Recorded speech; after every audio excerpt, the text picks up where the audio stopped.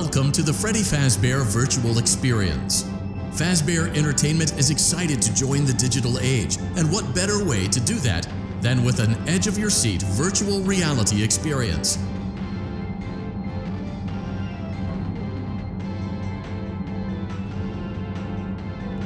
We know that Fazbear Entertainment has developed something of a bad reputation over the last few decades, and while it's true that some stories associated with our name were loosely based on actual events, the majority of them were total fabrications from the mind of a complete lunatic, lawsuits pending. But we aren't above laughing at ourselves.